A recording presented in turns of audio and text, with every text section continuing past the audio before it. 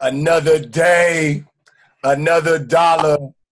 It's another episode of the Easy Corner. My guest, Marcus Sloan, got him ranked the number one freshman in the city. Clear Falls High School's own. Also, Houston Hoops Blue Chips 15U EYBL Circuit's own. Orlando Horton, man. How you doing today? Good. How about you? Man, I'm good. My first question. Obviously, we're going through a pandemic called Every day, nobody can see. talk about very tough experiences with Clear Falls because obviously from the outside looking in, I never saw Clear Falls play, but from the outside looking in, it's just Like, it's giving me to him, show them what I can do. So, if I get your style because so like, I'm about that. That's what I see I can do. what did you ain't got on there? It can be. I think we'll be close, but like we have up, we still fight. So I was hitting most of the games with a lot of tough. State. You feel Game down, beat it up whenever I feel like it's needed. Get my teammates involved. So it's a chip on my shoulder, but it's not that much pressure because like I don't get scared. Like I live for those moments, and I like those moments. You say you worked out with Coach Teddy Wheeler. This is a guy that's proven that he has top-level guards. He knows how to coach. He's one. I call him probably the best coach in the game. Like he's the big because he knows and understands and dissects the guard position. What are you learning from him? Because we all know what guards he's had. Of course, Sabir Wheeler, the Quentin Grimes, the more and more Colin Warrens, LJ Cryers. You're the next up in those guards under his branch. What is he teaching you that just amazes you about going to Coach Teddy Wheeler? Coach Teddy, he's a good coach. Like he teaches me how to play at my own pace and not to let the defender speed me up. Like he taught me a lot. He taught me how to get my teammates involved better, how to work off the pick and roll, how to work off the ball screen, dribble handoff. He taught me a lot of guard standpoint. And then I work out with his older son, Xavier, and watching Xavier play, I took a couple tools out of his bag, and they really helped. Do you see similarities in his game? Because honestly, I think you're that kind of point guard, like the guy that plays with heart over height. I think like, number one. As soon as someone put you at number one, the first thing I thought was Sabir. What do you learn from a guy that really, literally held the mantle since day one? And what advice does he give you? Because Sabir was highly touted for a long time. That number, I don't think he has slipped far to number two. I think number two was his lowest ranking in this city. 4 years, the constant professional. What does he tell you? Because you guys are similar in stature, similar in styles of play. What does he tell you? He tell me to play at my own pace because we in workouts and he see me kind of speed my game up and let the defender speed me up. He remind me to slow down and play at my pace. And he told me, like, it's heart over height and, like, you can get to it. And he mainly go to the basket. He's very quick and, like, I just want to do the same so I can get to the basket. And then when they start playing the basket, you have open jump shots because they try to stop you from attacking. You get more separation off the dribble. So I learned a lot from him. Can we talk about the Houston Hoops Blue Chips? Can we talk about that now? Mm-hmm. Yeah, we can. Or Wesley Yates, Corey Kelly, Zion Little, my guy Chris Johnson, Malik Presley, all and those boys. You guys has been here for so long. Like, what do you guys expect from each other? Because obviously the media, they're on your side, but some medias do hate on you. As a group, as a collective unit, what do you guys expect from each other every time you guys step on a basketball court? Because it just looks like when you guys step on a basketball court, you guys are just not losing. Talk about that. Yeah. We expect each other to go out and play our game and not to be scared because sometimes the media people, they boost matchups. And we think to ourselves, like, we know there's not going to be a close game. So we just get out there. We don't buy into it. We'll just get them out the way and be like, That's what we came here for. We proved our point. We keep proving our point to every team that called us out. We beat the toughest 16U teams. We beat like the best 17U team in Houston. We beat the defenders, the most hype match. We still don't know why, but we expect a lot from each other. Like we live together. Talk about a little bit of your teammates right now. Honestly, this was the first time I ever saw Wesley Yates play. I saw him at one time against Beaumont when they played Dickinson, like his first game of the season.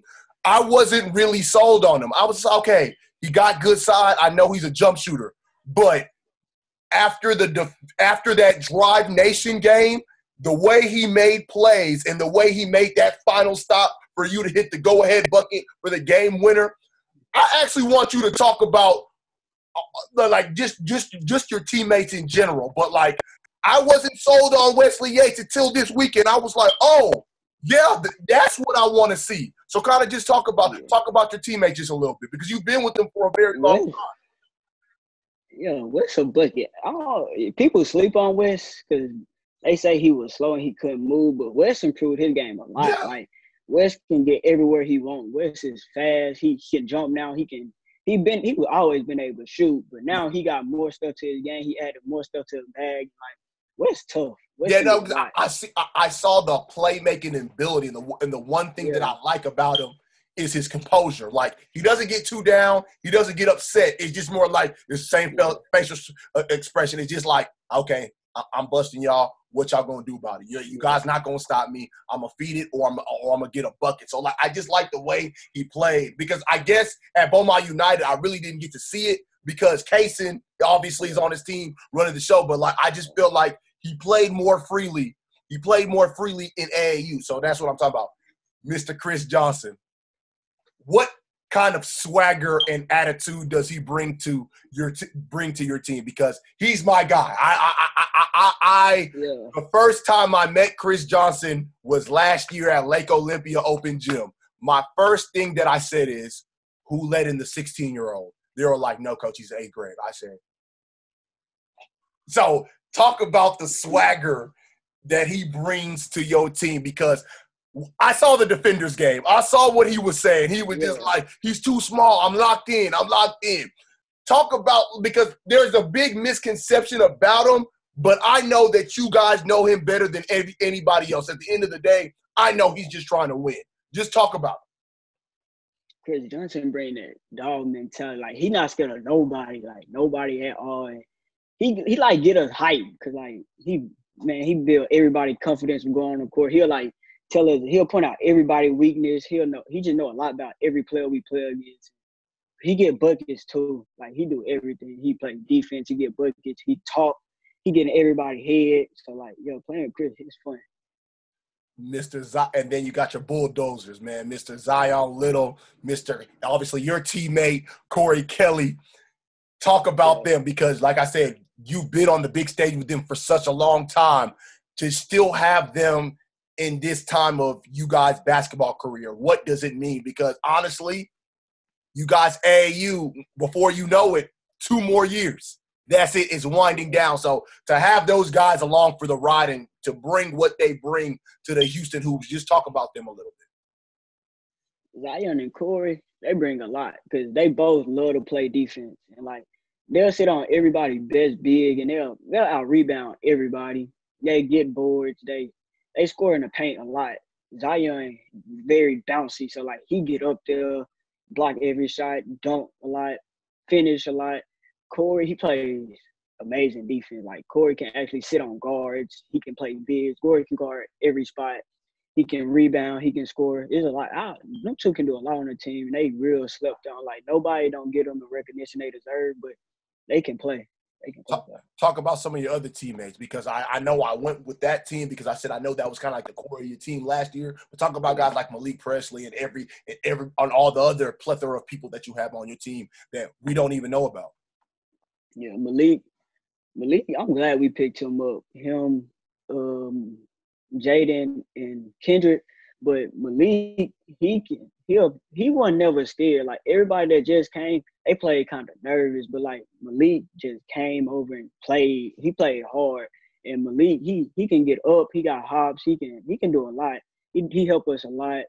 Kendrick, he another big body that can do everything. He real long. He can do everything on the court. And Jaden, he played good defense. He cut a lot. He score a lot. And, our team is deep.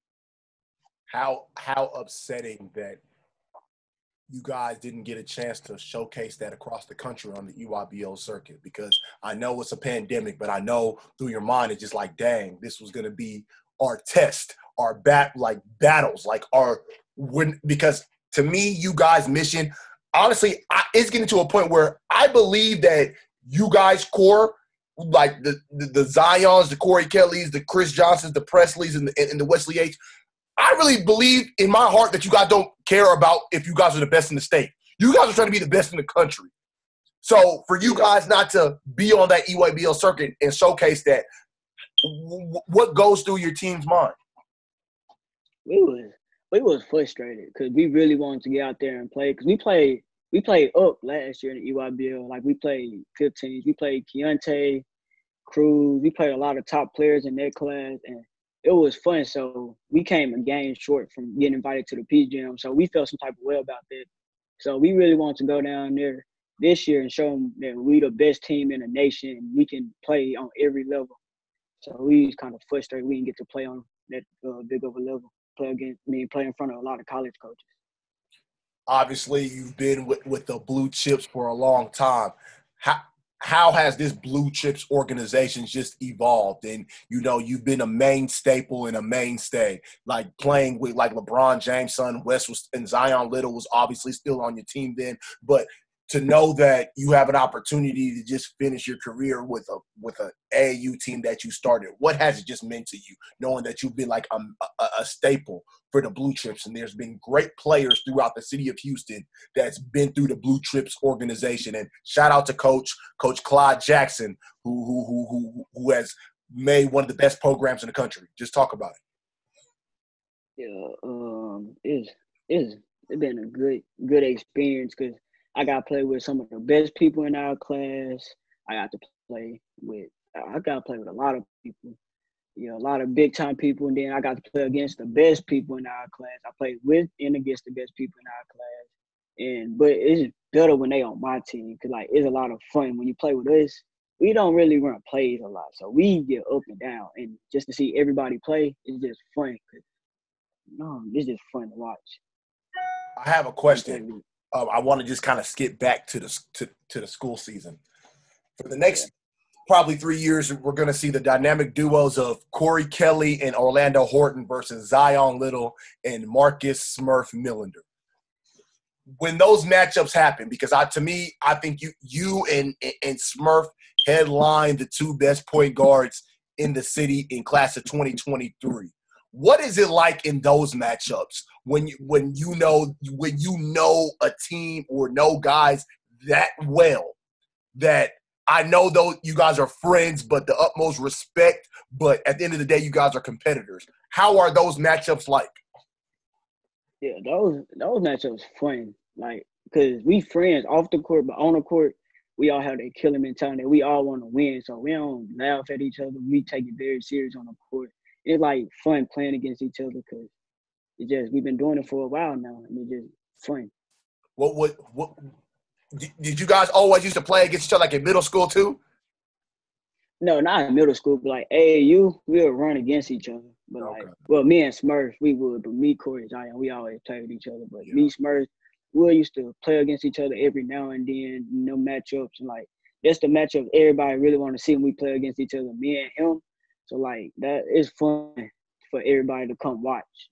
Talk about what does he bring out of you, and what do you believe that you bring out of him? Because at the end of the day, like I said, I think that you guys are the two best point guards. It's two different styles, but, like, it's similar styles. But it's two different but it's kind of two different styles. What does he bring out of you that you believe that, and what do you feel like you bring out of him when you guys are playing? Because it was actually a fun matchup, even though it was a dominant performance by you guys. He still did his thing. we bring like the best out of each other. Like everything we have, we just bring it out on the court because like he likes to like reach a lot and play up, and like that brings my quickness, explosion, all that out. And like I like to fall back a little bit when I play, but sometimes I get up in them and like we just bring dog mentality out of each other, like that killer mindset. What are you most looking forward to next year? Because like at the end of the day, like I said, there's a target on your back, but as much it doesn't you step in. I know you try to prove that you're one of the best players in high school throughout. So what are you kind of looking forward to next year? I'm looking forward to making it a deep run in the playoffs. I want to go to state. Like I'm looking past like first round, second round. I want to go deep in the playoffs. I want to go to state. I'm looking to enjoy this time with my brothers. You know, I want to go to state for like my last 3 years of high school. Every year I want to go to state. I want to lead my team to state. I want to do the best I can to help us go to state and do what I have to do. Other than Corey Kelly, who else should we be looking out for at Clear Falls? Because we know that, like I said, we know that you two are the main staples, the all districts. You're the leading scorer.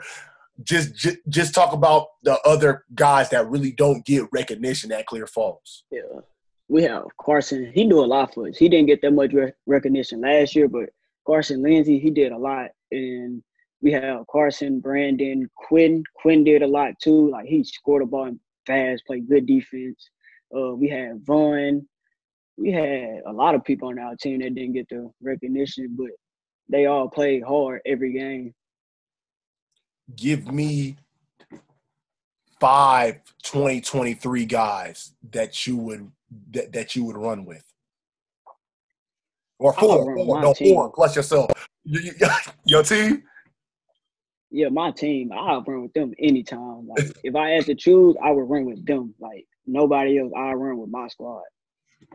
There has been a big conception right here in the city of in the state of Texas that obviously that Dallas is the guys that produce that produce the pros and the McDonald's All-Americans lately. Talk about just basketball as a whole in the city of Houston, how tough it is, because I think that we can compete with Dallas. But like I've told people in the past, I interviewed actually Wade Taylor and Manny Obaseki. I interviewed them.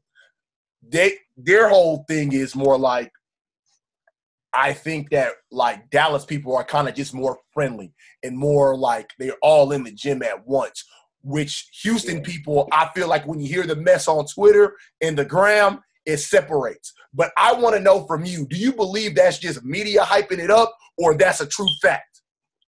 No, that's media hyping it up. Cause Houston, we tough. We have a lot of dogs. That Dallas, they just got like better media. Like they have Slam, Ball is Life. So like they got them cameramen in front of them with a lot of clout. Us Houston, we have cameramen, but Slam and Ball is Life like the two best cameramen in the game. So of course Dallas gonna be the most hype. But if they come to Houston like they do Dallas, we'll have way more hype than the Dallas players because Houston really tough. How much do you like believe in putting on for this city? You know what I'm saying? Because at the end of the day, like we've seen, you know, you're the guy that's going to be carrying the mantle for this city of Houston. So how much do you like believe that you can put on for the city and say, hey man, we actually the best city in the state of Texas? I try to put on every tournament we go. We all try to put on. Like we go to Dallas, we have that chip on our shoulder because they already say Dallas players better than us and we too soft. So every time we play a Dallas team, we take that very seriously. Like we feel like they disrespected us, and like we just go out every day and prove. Well, every time we play in Dallas, a Dallas team, we prove that we better. And I think we can easily stick with them, and I'll take that role of leading us and showing people that Houston has more talent than Dallas. 2023. How deep is this class? Because obviously you got the Houston Hoops, but you guys got guys like Jacob Cole, Tyler Smith, Smurf Millender, Jalen Bernard, Jaden Nunn. Like, how deep is this class? When you see your class, how does it match up against some of these other classes in Houston, like 2020, obviously LJ and LJ and Draymond. You got 2021 guys like Big Deuce, RJ Keene, Damari. So like 2020, 2022. Obviously Griggs is gone, but you still got Kemo Millender, Sean Jones, guys like that. So how do you believe your 2023 class in the city match up, or not even match up? Like, where does it rank to you? Yeah, I think we the best class in Houston. That's what I think. Cause like we are deep. Like we have a lot of people that can play. Like if we have the best kids in Houston on our team, but in other teams they got kids that can go that's top in Houston too. So like that we tough. I think we can compete with any grade in the city. This is one of my favorite parts of the show. So give me your top 5 players in the league right now, in the NBA right now. Oh, that LeBron number 1, LeBron KD number 2. Yeah, KD number 2, Giannis, Steph, and I'll say James Harden. Okay. That's my top 5 in the league. Give me your top 5 favorites. Oh, my top 5 favorites. Yeah. Oh, my favorites: LeBron, KD, Kyrie. I like Luka a lot. Okay. And I like Ja Morant game too. He's a rookie, but I like Ja Morant too. Okay. And give me your top 5 of all time. All time. Kobe. Michael Jordan. Michael Jordan. LeBron, he automatically, Yeah. And then I say Wilt. Okay. And probably I'll go with Jerry West. That's what I'll go with. I haven't done this one, but I'm gonna give you another top 5. Since you're the point guard, give me your top 5 point guards in the league right now. Right now, even like not in the bubble, but like right now, like top right 5. Now? If they're all healthy, who's your top 5 point guard? Kyrie, Curry, Damian Lillard, Ja Morant. I'm gonna go with him. Okay. He tough. And James. Not James Harden. Russell Westbrook. Oh, okay, thank you. Because Russell Westbrook is my favorite player. Russell Westbrook. I just said, man, Russell Westbrook. He a teacher. Talk about a little bit about your family. Talk about your mom and your pops. We know your pops been coaching you and been working you out. But at the end of the day, before that, you were Orlando Horton Jr., the basketball player. You're Orlando Horton, the teenager, the guy that's about to transition into the young adult. What does your parents tell you, and how much have they meant to you, not only in your career, but your development as a young man? My parents mean a lot to me. Like my dad, he's with me every step of the way. Like he put me in the best positions I can be in. He always tells me that I can do all things through Christ that strengthens me. Then my mom always tell me to keep God first, because like I'm very blessed. I'm a very blessed child. And my mom, she couldn't make some of the district games this year, but like she'll always be with me. She'll text me before every game and like tell me good luck and what I need to do. So like I really thank my parents for all they do for me, because they do a lot for me. And talk about the rest of your family, how much they've meant to you and the journey that because at the end of the day, like I said, man, right now I'm talking to the number 1 player in the city. Right now, like their son is the number 1 player in the city. Obviously, we know that the competitor that you are, we know that you have more work to do. It doesn't stop in the city. Also the state, and I know it starts and also stops in the country with you. But just like talk about the rest of your family and just knowing the journey that you've been on, they've been with you.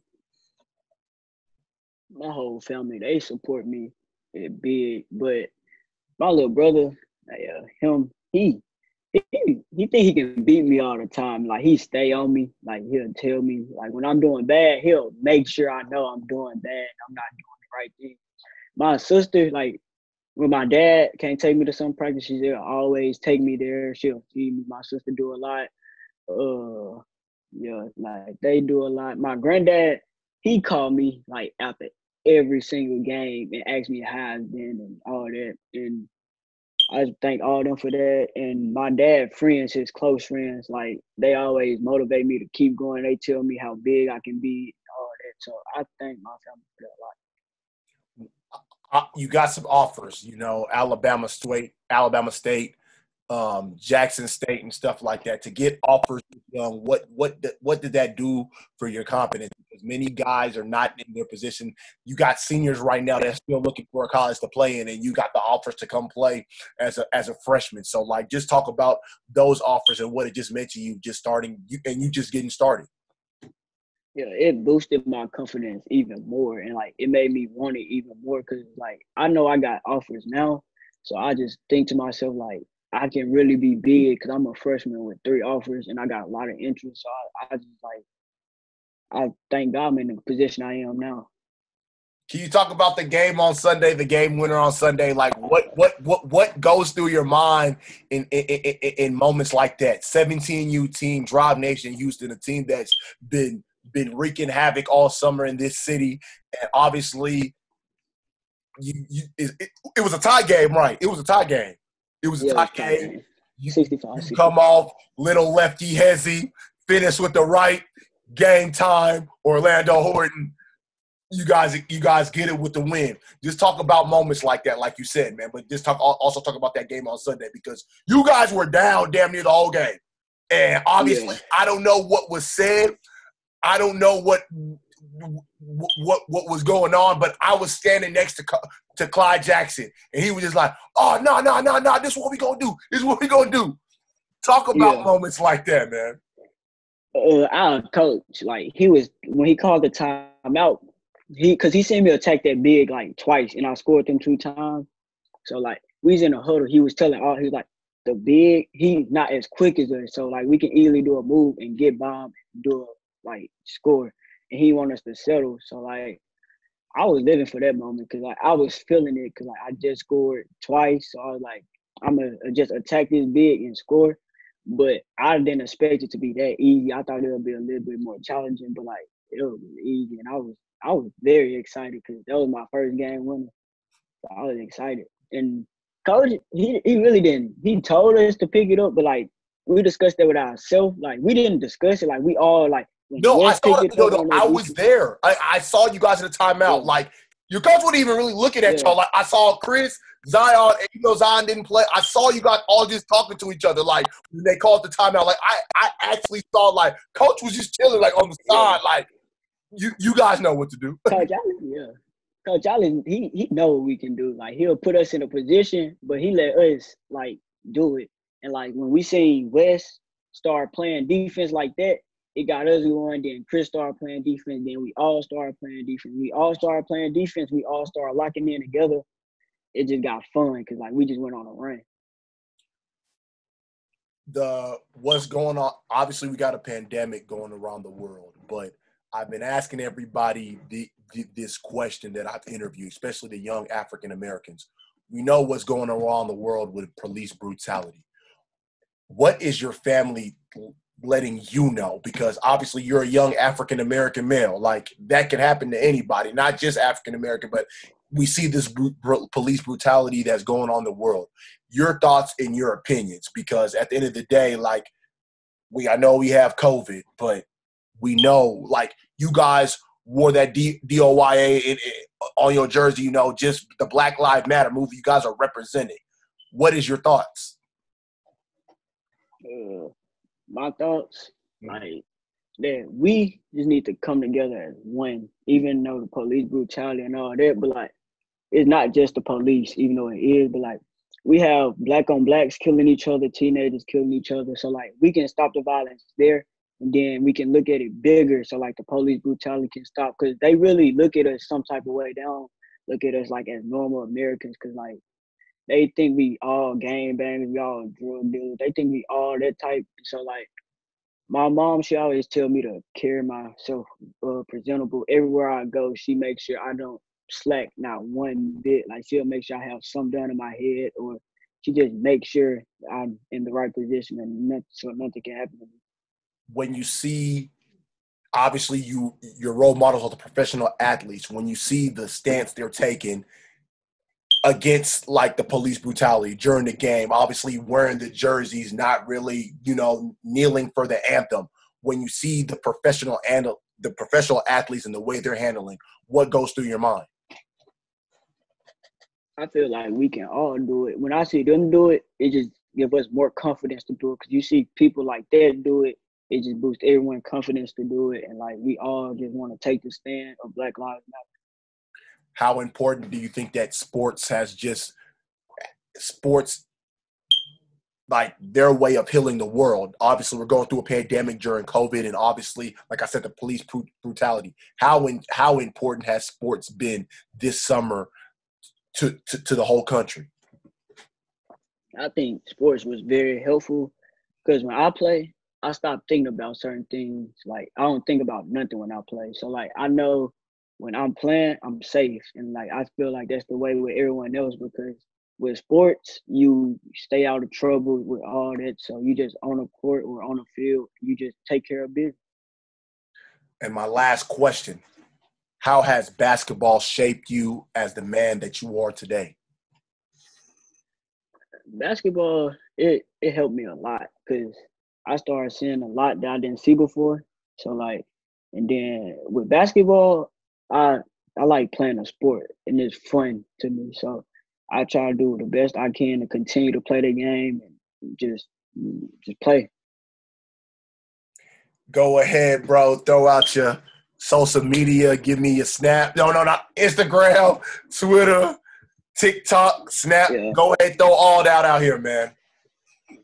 My Instagram is Orlando Horton Jr. My Twitter is Orlando Horton Jr. And my Snapchat is LilShifty12. No TikTok? I don't be on TikTok. You're too busy in the gym. I don't be on TikTok. I don't be having time for TikTok. I live in the gym. So I go to the gym, come home, sleep, take my shower, and spend family time. That's all I do. Is there a chance that you guys can get the Houston Hoops together and go and get on my show? Because that's what I've really just been waiting for. Chris Johnson said he's about it. I already know he's about it. That's why I didn't get to really put out his interview. But he said he's about it. He said, let me know. I'll get all of them, and we'll deliver that message. I was like, I got you.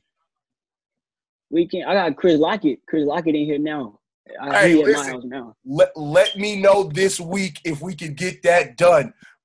Because, like, I want that. I want that smoke. I want you guys to answer the questions and everything.